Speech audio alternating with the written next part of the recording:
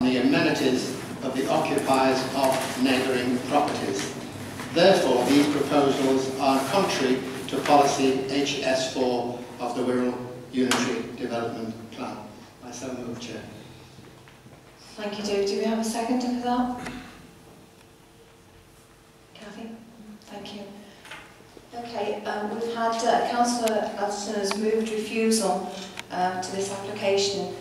We've had a seconder. Can all those in favour of refusal please raise your hands? Okay.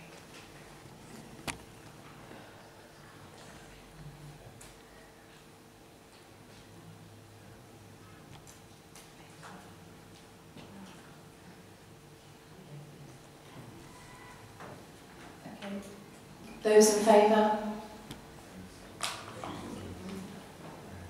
Against? Yeah. And no abstentions? One abstention. Okay, that's carried as refused. Thank you.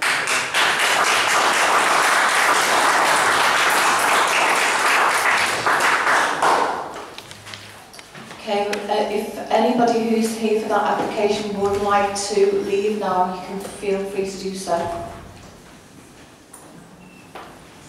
We're just going to move on now to agenda item 5. Apologies, it just occurred to me that I may well have a prejudicial interest in this application, as I may know the applicant, so in light of that, I will come back for the next item. Okay, thank you, Paul. So we're moving on to agenda item 5, which is on page 27. Matthew, can I have a presentation, please?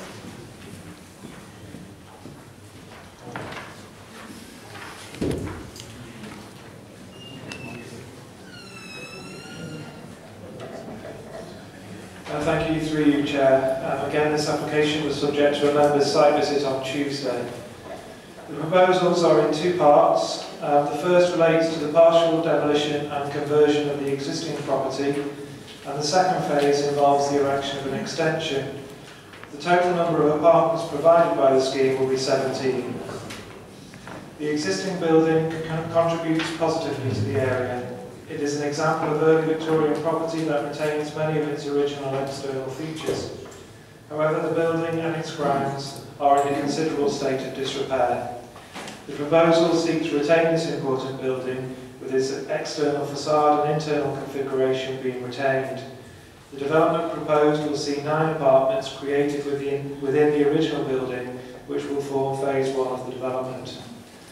Phase 2 of the proposals involves the erection of an extension which would form an additional 8 apartments. The existing coach house extension will be demolished during phase 1. The proposed extension will be set 2 metres off that boundary with 141A HIGHFIELD ROAD and will consist of a drive-through and ramp down at ground floor level, giving access to car parking at the rear of the site. The extension has been designed to reflect the design features of the existing villa at 143 and is to be retained. Therefore, the appearance of the street scene will be seen as a Regency-style villa in keeping with the character of the area.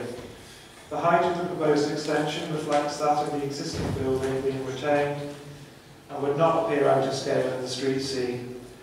14 car parking spaces are proposed within the site. As 17 apartments are proposed, the car parking provision does not equate to 1 space per apartment. However, the site is accessible by public transport, adjacent to main bus routes and within walking distance of Ferry railway station. Local amenities are also within walking distance of the site. Given the sustainable location of the site, it is considered that the number of parking spaces provided is acceptable and in keeping with the Council's parking standards. Private amenity space is provided to the rear of the site, and soft landscaping proposed along the HIGHFIELD ROAD frontage will mitigate and soften the appearance of the scheme. The proposals represent a good quality development that allows for the retention and refurbishment of a locally important building. The development will not harm the amenities of neighbouring properties or the character of the area, and are recommended for approval. There are a number of additional conditions outlined on the late list, especially in respect of Japanese knotweed. There is a qualifying petition for rejection. Okay, would the petitioner like to come forward? No. Okay, so what council would like to come forward? Thank you, Maura. If you can just state your name. Thanks, Chair. I'm Councillor Warren McLaughlin from Ferry Ward.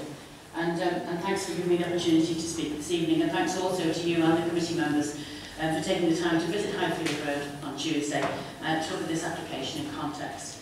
Clearly, as Ward Council, I don't object to plans to bring this building back to life. Indeed, I would welcome it. But on behalf of those living close by and those who have a stake in the present and the future of this area, I'd like to register our objection to this particular plan. In the officer's report, comment is made that there is potential in renovating this building to enhance the area. We of course agree with that, but we also suggest that this application misses that opportunity and will actually add to the problems faced by those living in the area. It is obvious that the development will have a detrimental effect on those living next door, that it will result in loss of privacy for them, and also the loss of trees is a factor to be considered. But the overwhelming objection is that 17 flats in this space is just too many, particularly when 8 will be built in the new extension and the number of people potentially living in the building and using cars will be 26. The application includes car parking space for only 14 cars, with the presumption, presumably, that the overspill of cars will use the road. But given that this is just by the junction with Rock Lane West, it needs to be recognised that Highfield Road, Highfield South and Rock Lane West all have significant traffic management problems which, though they have been acknowledged by the Highways Department, have yet to be adequately addressed, despite requests to do so.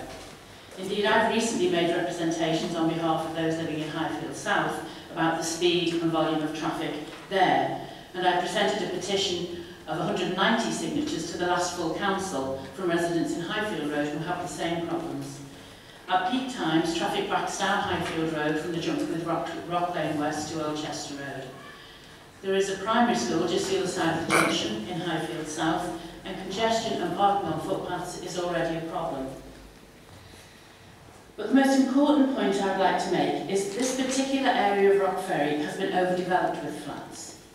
If this application were to be given approval in its current form, permission would have been given in the last few years for just short of 120 flats in this area. And when those are added to those in social landlord ownership, within that same 100 yards, it takes the total to over 200 flats.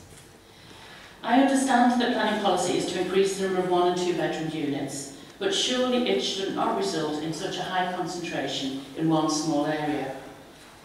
A planning strategy that was devised to regenerate an area and bring stability to it has had the opposite effect. I think the reference in the report to building height being in keeping with buildings of similar height in Rock Lane West is telling because I think that relates to the height of the 3 other blocks of flats that have recently gone up there. This has been, until a few years ago, an area of family homes, and a very pleasant one too. The flats that have gone up so far have almost exclusively been bought up by private landlords and let out on short-term rental, and I see no reason to think that this one would be any different. The whole thing has given rise to an increase in disorder and antisocial behaviour, fly tipping and other environmental problems, and drug-related activity. It's transformed the lives of those living in this area. Frank Field and myself will meet with officers in charge of developing planning policy within the next couple of weeks to look at the impact this has had on the area and what can be done to address it. But in the meantime, I would urge the committee not to compound an already existing serious environmental problem which has been created in this area by adding to it. The point has been made to me that, as a precedent has already been set in granting permission to other flat developments that have gone before, it means that another application should be approved. But I think that's a strange sort of logic which says that having made a series of decisions in the past which have proved detrimental, for the sake of consistency, you must make another one.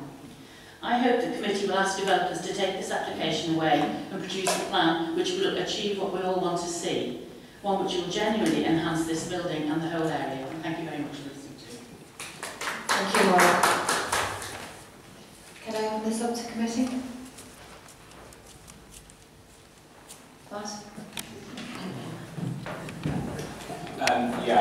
So I went on the site visit on Tuesday afternoon and I did find it really useful if not just to see what a lovely building was behind those trees and really overgrown. I absolutely take the point about the overdevelopment of flats in the area. When we were on the bus out along Rock Lane West, there was about at least 10 estate agents boards up, all for 1 and 2 bed flats. I'm not sure, and I'll look to Matthew on this to guide me, but I don't think that's a planning reason for refusal in itself. I think the site itself could do with redevelopment, as has been mentioned.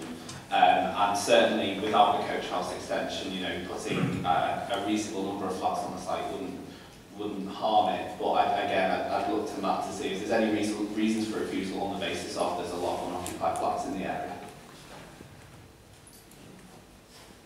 Thank you, through you, Chair. The council doesn't have a policy against flatted development in or on the borough. It used to have the interim housing policy that sought to direct particular types of development on the borough to particular areas, but that was withdrawn by the council 2 or 3 years ago. So there isn't a policy that the council could use that could robustly defend a reason for refusal on the basis of apartments in the area. If members wanted to move along the lines of concerns about flatted development, then they would have to argue a case for a significant change in the character of the area, and that would be detrimental. And to be honest, I'm not sure that you could do that in this instance. I don't think that this development goes that far. In terms of, what was the other point, sorry? Occupancy, unfortunately, isn't a planning consideration. It's not something that we would be able to take into consideration. Dave? Thank you very much, Chair. It was a very beneficial site visit. Another property that lived in that development for many years. And I walked past that going to school and I walked past that particular building going to school every day in my young life, a long time ago, but I remember it well when I never lived in. Wonderful buildings, and it's nice to see that they're being re-energised and brought back into use. And the application that's in front of us, I think, is one that's worthy of support. I do see where they're coming from and what their aim is to improve what is a partial derelict building. It's already been outlined. There is no case to argue because you've already got too many flats in the area. You can do that. We don't have that sort of policy. We find it very hard to fight that in any case, in any way. We've had this in the past when all the larger houses in Oxton were being turned into retirement homes. We were plagued by GPs because they were inundated with, not the right kind of word to use, but certain areas that were over-subscribed by people of a certain age, and put a lot of pressure on the GPs. We looked into doing that and changing it by only allowing so many in the postcode. Government won't allow it. Government just will not allow it. We can't, you'll find it very hard. And I'm talking about government of any colour. I've been on this committee for quite a few years now, and I've seen this way. I understand the arguments put by the residents and the ward council in relation to the traffic problems, but that unfortunately happens everywhere. And it's something that we try and address the best that we can and do that. But the policy is, the government's policy is, this actually could be a flatted development without any car parks simply because of the linkage to highways, good access to public transport. So by allowing the amount of car parking spaces they do, I think they actually see a problem and trying to address it in the right way.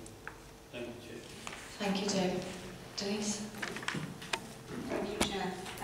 As we just discussed with the West Ferry one, is there any amenity space? That was one of the grounds for refusal on the last one. And this is obviously a lot more, which is 17 apartments, and obviously not a lot than that.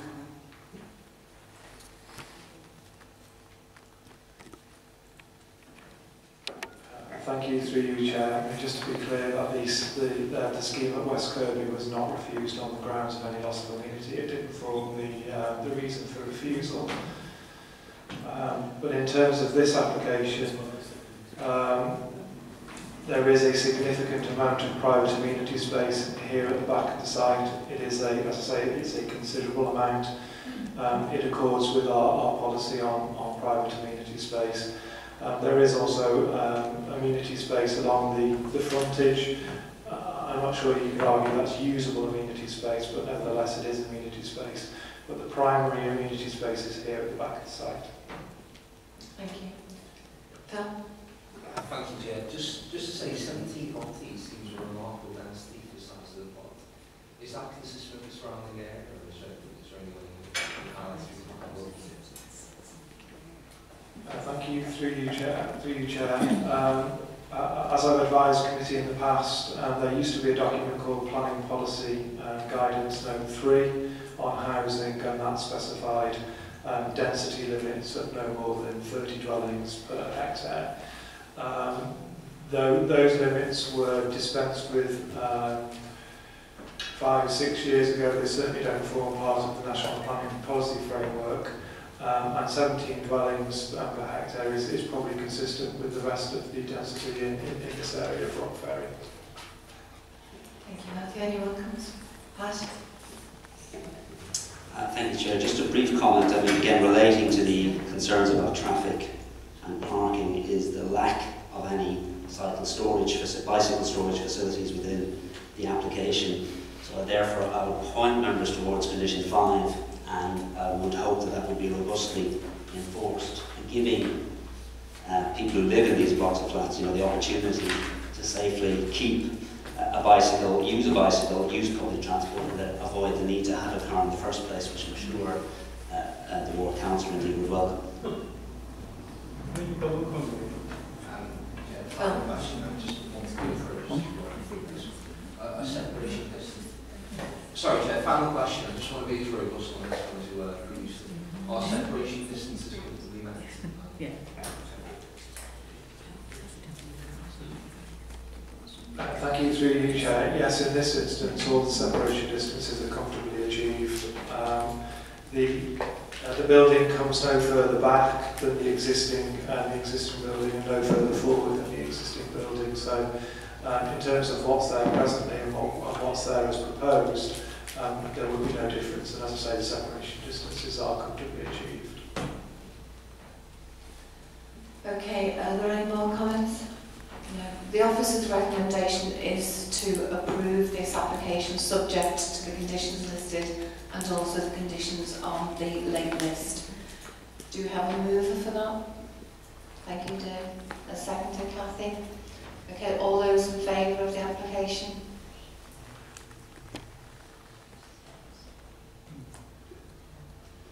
Those against?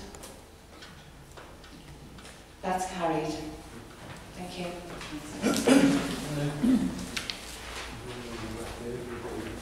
We move now to agenda item 6. Welcome back, Paul. Which is on page 33. Matthew, can you have a presentation, please?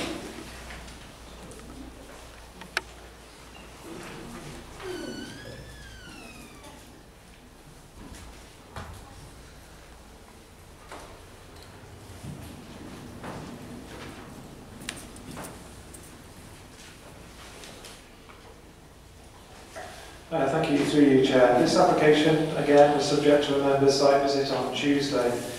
The proposal seeks permission for the demolition of the existing dwelling and the erection of 3 detached dwellings on the plot. Just in relation to that plan on the screen, you can just see the outline there of the existing property, and then 3 new houses that are shown in the bolder outline. The existing detached property sits in the middle of a large plot located on Green Lane. The front of the property is some 16 metres from the inside curb edge on Green Lane, and its rear elevation is located some 15 metres from the rear boundary of the site. The new dwellings follow the building line of the existing property, being built no further forward than the existing house and no further back at the rear of the dwellings. The house proposed adjacent to 10 Green Lane, so 10 Green Lane is this property here, and this is the plot that's adjacent to it, is set back from that property, with its front elevation being set behind any windows on the side elevation of number 10. This ensures that windows at first floor level will not be obscured or light into that property affected. Additionally, the design of the new dwelling has been designed so that the two-storey elements are further away on the roof slope of the integral garage that slopes away from number 10. Existing landscaping and boundary fencing along the shared boundary of number 8 and number 10 Green Lane further mitigate against potential impacts.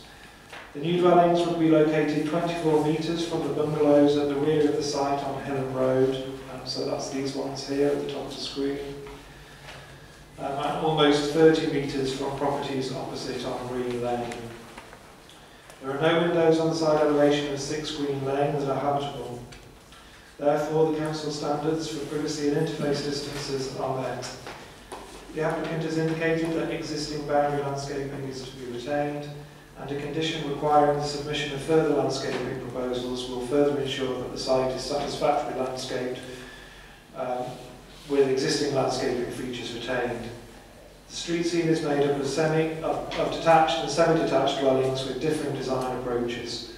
The proposed development will subdivide the existing plot into 3. However, the resulting density and plot sizes will reflect those on the opposite side of Green Lane and adjacent roads such as Barmouth Road and Hillam Road. The proposed dwellings are considered to be acceptable in terms of their scale, layout and appearance. Off-street parking with integral garages and driveways is proposed for each dwelling. The proposals are recommended for approval. An additional condition relating to the closing up of the existing access and the reinstatement of the footway is outlined on the late list, and there is a qualifying petition of objection. Would the lead petitioner like to speak on this? No, is there a ward councillor? Leslie, would you like to come forward? You can just state your name for the minutes, please, Leslie. Thank you, Chairman. I'm Councillor Leslie Rennie and I represent Wallasey Ward. I mean, I'm not a regular visitor here to Planning Committee, but it's interesting sitting here and listening to previous ward councillors, and it's quite obvious really that there is, excuse me, I keep losing my voice this week. It's quite obvious really that there is this hunger from a certain element around the borough who are just trying to overdevelop, in my humble opinion, of any piece of open space or land where they can have a property demolished, and I think it's a real shame, but clearly that doesn't come into planning legislation as far as this application in my ward is concerned, and I suppose I may count myself a little bit lucky because the proposed development is nothing like the previous 2 that we've heard. However, saying that, it clearly does have, in my opinion and the opinion of a number of the residents that I represent, a huge impact on the area. And I do appreciate that you know, this item has been taken out of a delegation. I may also appreciate the time that the committee members took with officers to come and visit the site. I think it was yesterday we all were there. But I'd just like to reiterate really what a number of the objectors have said, and also those who signed the petition, together with representation from Wallasey Civic Society in relation to this.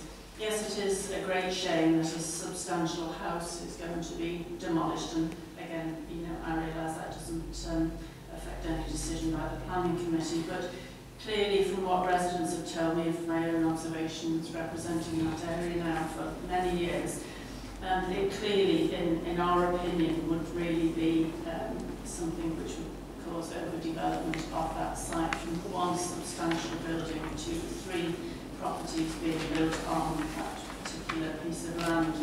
And particularly as well that residents have actually acknowledged that they feel that the 3-storey construction of some of those buildings would clearly impact quite dramatically on their daily lives and the peace and quiet which they are hopefully able to enjoy in the area. The particular residents from Hillam Road, which is at the rear of the properties, They are bungalows, as it quite rightly says in the item here detailed, and they are quite concerned about the loss of light because they feel that the properties, if they were to be constructed, would heavily dominate the rear of their properties. And again, as it states here in the report, that Green Lane is designated as a primary route. It's heavily trafficked at all times of the day, but particularly about the times of day when children are accessing and leaving the nearby Greenleys Primary School. It is an extremely busy road, and there has been some quite serious accidents along there. So in the view of myself and those people I represent, we feel that 2 additional buildings on that site, with obviously residents accessing and leaving the property at all times of the day and night, but particularly in the day, could only exacerbate the problem that we already have on that road as far as the, as I say, the heavy trafficking of it. Also the potential loss of trees. Those of the committee who actually came along will see that at the moment the site is surrounded by very fine, substantial trees, and I would hope that there wouldn't be any loss of the number of those trees if in fact this were to be agreed. So for those reasons alone really, I would ask that the committee give consideration to not allowing this development to be agreed here tonight, and I would hope that you may consider rejecting the application. Thank you, Leslie. Can I listen to committee comments, please, Paul? Thanks, Chair. First of all, apologies I wasn't able to make the site visit due to work commitments, but obviously having represented the area for a number of years and living there, I do know the area very well and often do drive up and down Green Lane, and I think it's a fairly iconic building. I mean, what Leslie's just said in relation to the application is a classic garden grab, isn't it really, which this committee is seeing all too often these days. It's something I intrinsically don't like, but I understand it's something we can't refuse on those grounds alone due to planning law. However, you know, listening to the previous application in relation to overdevelopment and being realistic, obviously it's not on that scale at all. But overdevelopment, and one's opinion of overdevelopment, is obviously objective. In my opinion, this does constitute overdevelopment. I do know that obviously if the houses are built, they may be of the same scale as the houses opposite, but those houses opposite are, if you like, uniform in the way they are designed and the way they are built. It's completely different on the other side of that road, where that fairly substantial house stands alone. So for those reasons, in terms of overdevelopment, I am going to move refusal, but obviously other members may want to contribute. Thank you. Matt? Yeah, so again, this was obviously a site visit, and I was really pleased to go along again to see what a lovely house this was. And actually what I thought was quite a hidden house. I mean, I know the area quite well, but I didn't know the house that size was there. So I don't know how iconic it necessarily is, and there was certainly no concerns raised by heritage on it. What I will say is, I do agree with the planning report. I think it would, it's not an overdevelopment. It would fit in with the character of the area, which is sort of traditional semis and standard detached properties of a similar size to the ones that are surrounding it. So I couldn't really see any grounds to refuse this, and I think I will be supporting this application. Phil? I actually have a lot of sympathy for Paul. I think it probably does look like a no development, but I don't think it's sufficient to constitute refusal. So that's my two cents. Dave? Thank you, Chair. The site visit was very well worth going to see. I couldn't call it an iconic building because you couldn't see it from the road to the neighbourhood. But there again, it was a large, substantial building in a very large plot, as you can see. Being divided into 3, it will be larger, but not the same as the majority of the properties in the close neighbourhood, so I don't think it would be anywhere near overdevelopment. The applicant and his agent did say to my question, we got lovely topiary trees at the back of the property, and I said it's a shame that they're going. They said, but the boundary fence and hedges are staying. And that way they were quite substantial. And I think just that alone would prevent a lot of problems that people would have, because we really were 12 inches bedrooms. As Matt said, I can't see any reasoned argument to refuse this at all. David? Yeah, thank you, Chair. Just a very brief comment. I also went on the site visit and found it very illuminating. I was quite pleased to see a rather nice vintage Rolls Royce in the garage there. I don't think that's part of the development, and we'll obviously have to go at some stage. And my only positive comment was that I believe that development is fine, but I would have preferred it to be for 2 houses rather than 3. But that is not what's before us. And despite the concerns of my colleague Leslie Rennie and of course the residents of the area, I honestly don't believe we have a sustainable reason for refusing it, although I would much have preferred it to be for 2 houses rather than the 3 that are before us. Any other comments? Paul, did you want to move refusal? Yeah, after that I may not achieve a seconder, but I'll move it anyway. My reasons for refusal of the proposed development, having regard to the number of dwellings proposed, would result in an overdevelopment of the site, taking into consideration their relationships with adjoining residential properties, specifically number 10 Green Lane. The development would result in an unneighbourly form of development and have a detrimental impact on the amenity of occupiers of neighbouring properties. The proposals are therefore contrary to policy HS4 Wirral UDP. Thank you, Paul. Do we have a seconder? Thank you, Kathy. Can I have all those in favour of refusal? Those against refusal?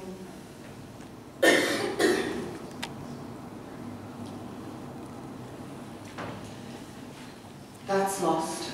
So the officer's recommendation is to approve. So you're proposing, do you have a seconder? All those in favour of the officer's proposal?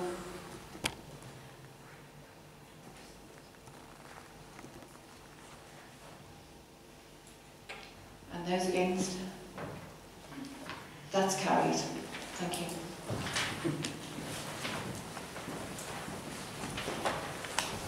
We can move to agenda item 7, which is Springfield 34 Gorse Lane, Newton. Can we have a presentation, please, Matthew? Thank you to you, Chair. Again, this was an application that was subject to a member's site visit on Tuesday. This application seeks planning permission for the erection of 1 new detached dwelling, together with a detached garage adjacent to 34 Gorse Lane. The site is located within the primarily residential area, within which new housing development is acceptable subject to the criteria set out in policy HS4. The site is large enough to accommodate an additional dwelling, and although the application is submitted in outline with all matters reserved for subsequent approval, illustrative layouts and elevations have been submitted in support of the application, which demonstrate how a dwelling can be satisfactorily accommodated, having regard to the Council's standards for relationships with adjoining properties and the criteria set out in policy HS4. The site does not constitute backland development, as it is proposed to build adjacent to the existing property at 34 Gorse Lane and not to its rear. Therefore, objections relating to policy HS10 are not material in considering these proposals. An earlier application over 30 years ago for the erection of a detached bungalow was refused on this site and subsequently dismissed on appeal. Both decisions are now 30 years old and predate both the Council's Unitary Development Plan, adopted in 2000, and the National Planning Policy Framework, which came into effect in 2012. Both of these planning policy documents are more supportive of the development of this site, having regards to much more recent guidance and policy. In terms of access arrangements, the site would be accessed via an existing gate or access off Gorse Lane. Gorse Lane itself is a private, unadopted lane, and the Council has no control over the road in that regard. Due to the nature and condition of the lane, traffic speed and movements are already relatively slow, and the impact that the development would have on highway and pedestrian safety has been assessed by the Council's engineers, who do not object to the proposals.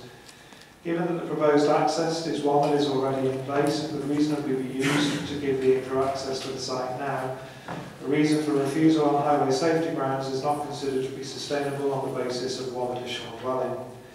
Both planning and highway standards have changed since the refusal 30 years ago, and both pedestrian and vehicular safety has been considered and concluded to be satisfactory.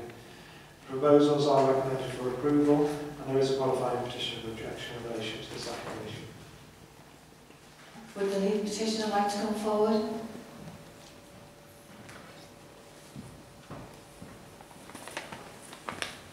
If you could just press that silver button on the microphone towards your face, give us your name and address, and you have 5 minutes. Thank you. Good evening, councillors.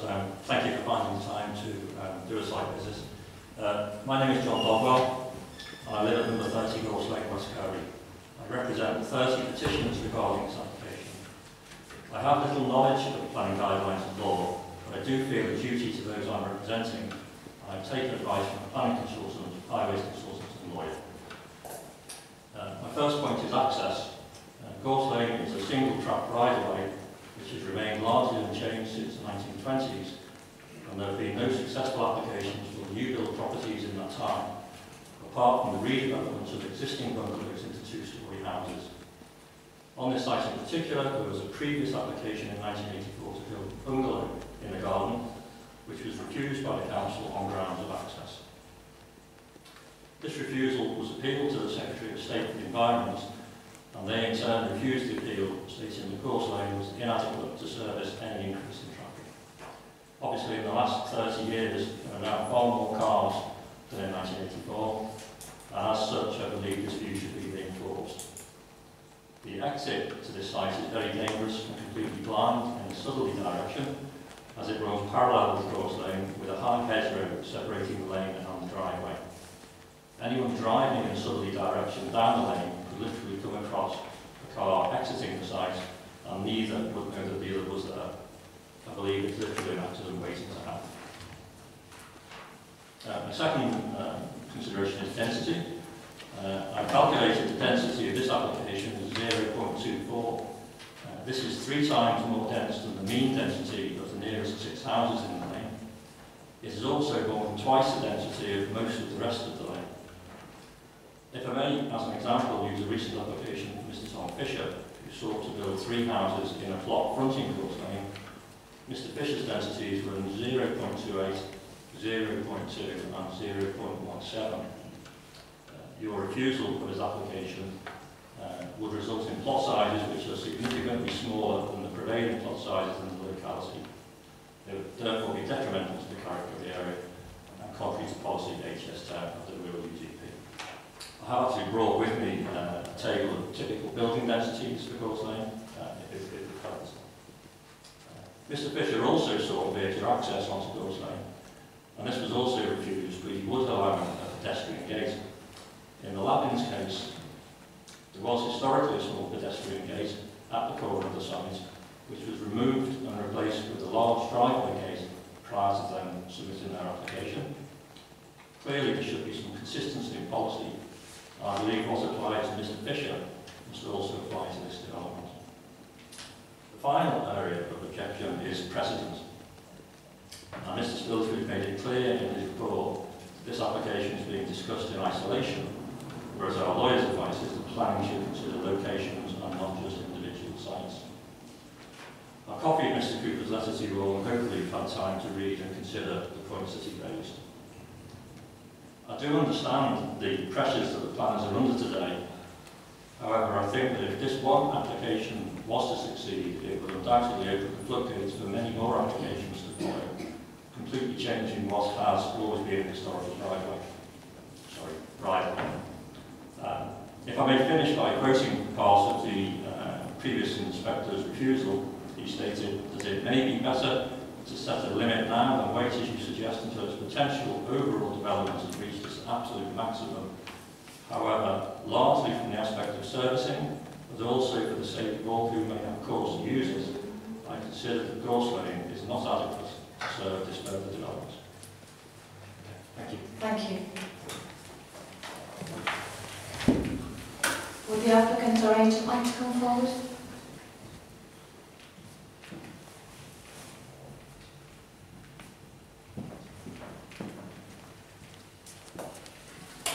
just ask you to state your name and press the silver button on the bottom for the microphone towards you. My name is Chris Jones from the KJP Architects. We are the agency dealing with this application. I'd like to thank the chair members for the opportunity to speak in support of this application. I'd like to reply to the points raised by the objectors both this evening and during the consultation period and try to be as concise as possible in order not to bore you all rigid. The objectors state that the impact of the proposed dwelling will be out of character with the area. Members of the committee visited the site on Tuesday and saw how the footprint of an illustrated building could easily be accommodated within this plot.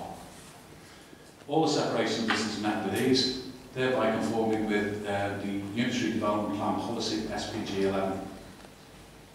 The illustration scheme submitted indicates the footprint of a 4-bedroom house, the size of which is comparable to those other properties surrounding the application site. The footprint to plot ratio is also similar to those in the locality, meeting policy, the UDP policy HS4, with a plentiful amenity area and off-road parking, thereby conforming with policy GL5. The character of the properties on Gorse Lane as a whole can only be described as a mixture of property styles and types. Therefore, the proposal would add to this mixture and arguably enhance the character of the locality, again complying with UDP policy HS4. The objectors have concerns regarding traffic on the unmade road and have commissioned a report from an independent highway planner. The Council's Traffic and Transport Division have assessed and responded to, stating that they see no reasons to refuse the scheme. Therefore, the proposal conforms again with policy HS4 of the UDP. The objectors have also voiced concerns regarding the impact on neighbouring properties. Yet, as pointed out earlier, the separation distances of UDP policy SPG 11 are met. Therefore, contrary to the objectors' points, the proposal will have no effect on neighbouring properties. Objectors have also have concerns regarding scale and massing. This again is a totally subjective view with no real basis.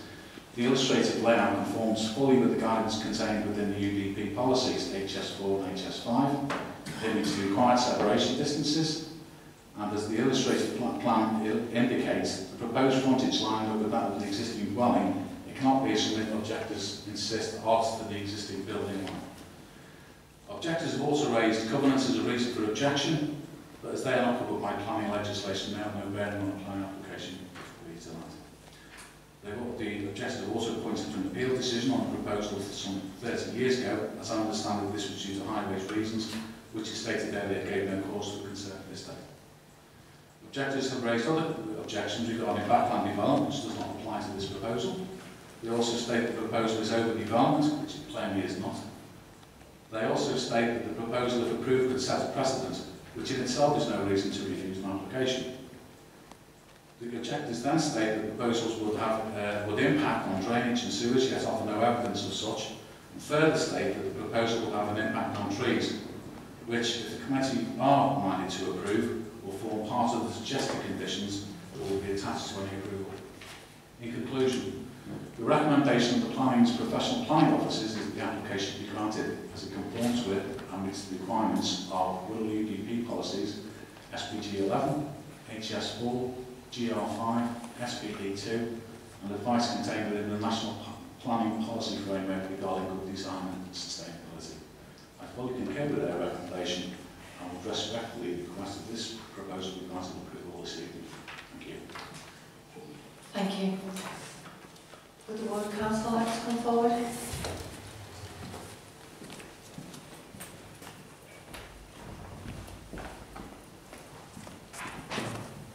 If you could just state your name, please.